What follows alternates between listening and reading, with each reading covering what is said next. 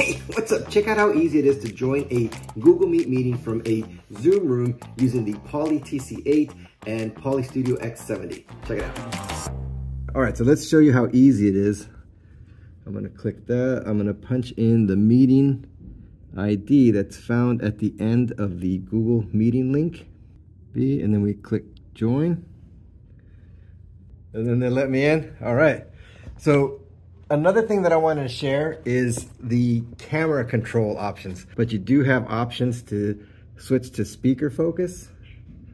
And so you see now I'm talking speaker focus. And then what I'm going to do is I'm going to switch to auto framing. And so now it frames just on me.